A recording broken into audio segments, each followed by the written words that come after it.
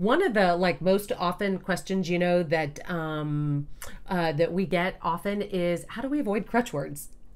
Like those. That's right. Yeah, the funny thing about crutch words is when you have a crutch, you actually need it because you have a hurt leg or something. You don't need crutch words. They're just habits.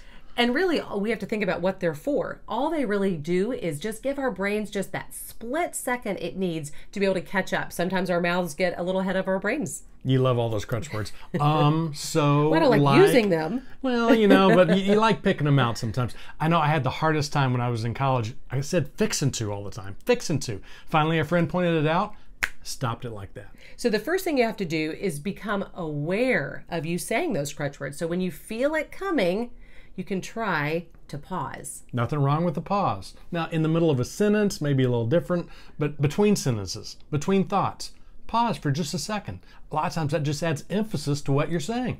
And it will avoid those crutch words so that it gives your brain just that time to catch up and lets you continue in that conversation. Another thing you want to be thinking about is you want to try to make this just part of your everyday conversation so that it's not just when you're presenting that you want to try to avoid these crutch words. It's all the time.